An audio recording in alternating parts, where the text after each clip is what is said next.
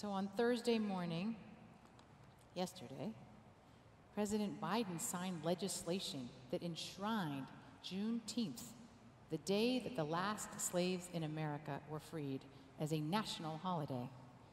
It marks a different National Independence Day, one that reminds us that this country cannot be free until all its people are free.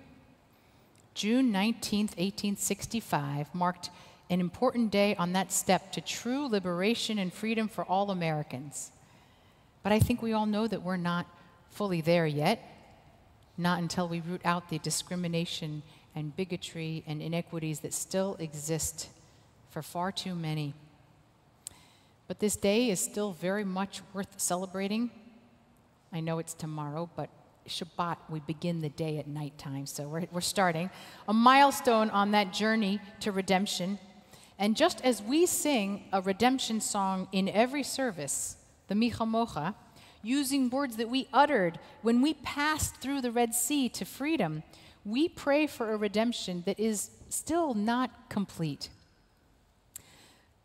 Yesterday, after this bill was signed, Representative Butterfield of North Carolina led the lawmakers in singing "Lift Every Voice and Sing," which is often referred to as the Black National Anthem.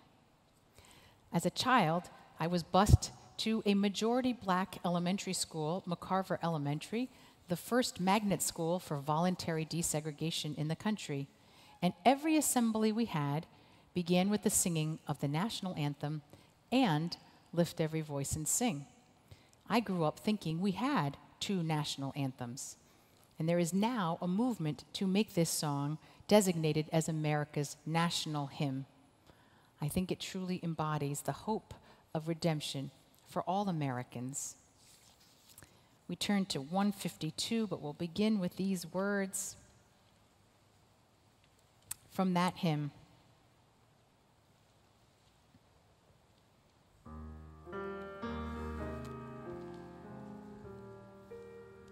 Lift every voice and sing, till earth and heaven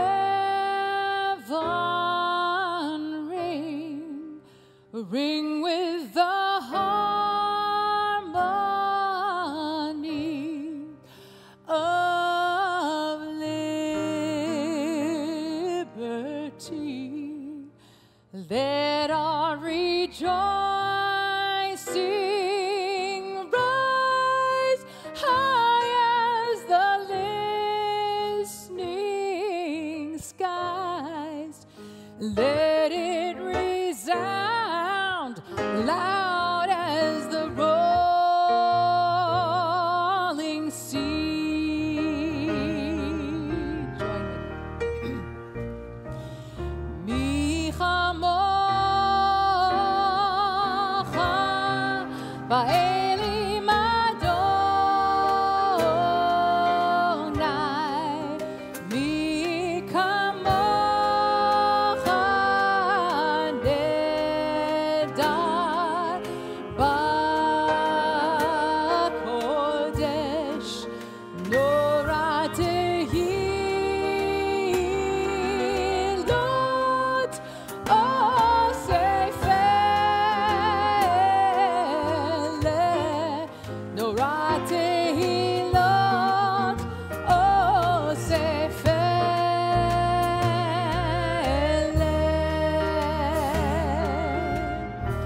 Sing a song, sing a song, full of the faith that the dark past has taught us. Sing a song, full of the hope that the present has brought.